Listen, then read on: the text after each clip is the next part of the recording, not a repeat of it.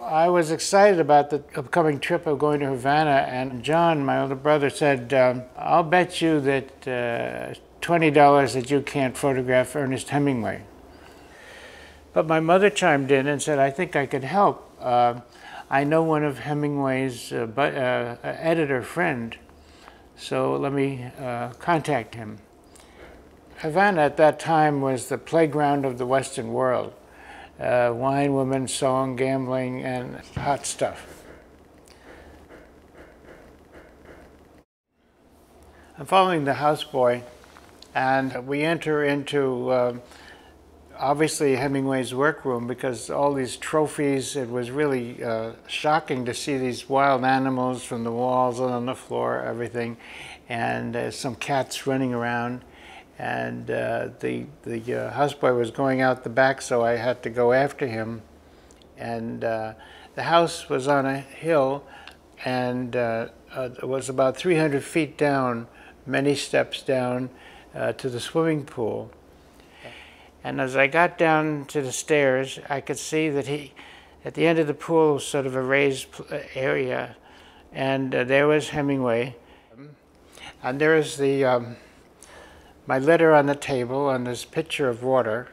It later turned out to be martinis. And he said, I got close and he started talking, and he said, why the fuck should I pose for you when Look magazine paid me $10,000?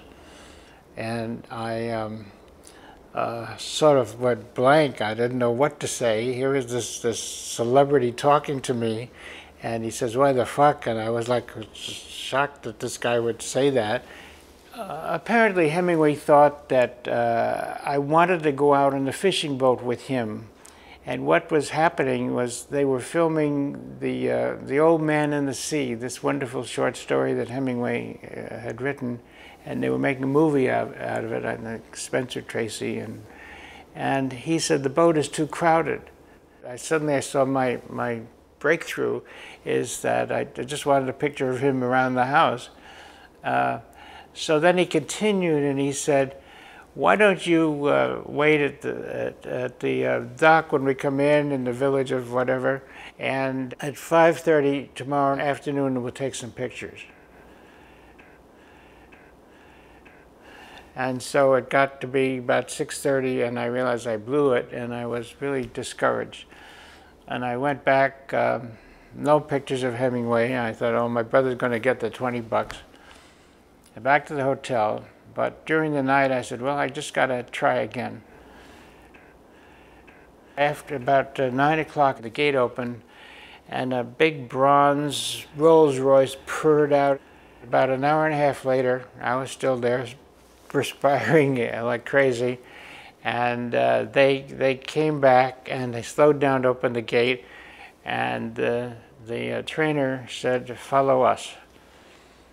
And so by the time I got back in the car and got up there, the Rolls Royce was parked in the garage, and nobody was there. And I had bought this little Panasonic radio, and I played it I turned it full blast to a Cuban station, and I waited and perspired, and then eventually, I don't know how long it was, but a long time, the houseboy came back and he said, follow us. The first thing Hemingway said to me, you sure are a persistent bastard. He said, I like that in a young man. He said, and how did you make that goddamn loud noise? And I reached in the camera bag and took out this little radio. And I said to him, I can't pay you $10,000, but I certainly would be glad to give you this radio for a chance to take your portrait. He thought about that, held out his chubby hand and said, deal. Then it turned out that he liked gadgets, and he wanted to hold my Leica. So I gave it to him, and I had another Leica, and I began taking pictures. And within a minute or two, I heard this gong sounding from up in the house, which is on top of that hill. And he said, when Mama rings that bell, he said, I got to go up for lunch. And he started to go up. I said, what about my picture? He said, hey, kid, well, when I get up there, I want to change his shirt. I'll be ready. And when I got up there, he was quite calm, and he was holding his cat, and I got my cameras ready. I mean, in a minute they were ready. And but I was kind of nervous, and I know from the contact sheets, sometimes I was out of focus, sometimes I was working too fast that the strobe didn't have a chance to light up again. And finally, from the other room, we hear a woman's voice saying, come in for dinner, what's better? And I remember what Hemingway said. He said, I'll be right in, the kid shoots fast.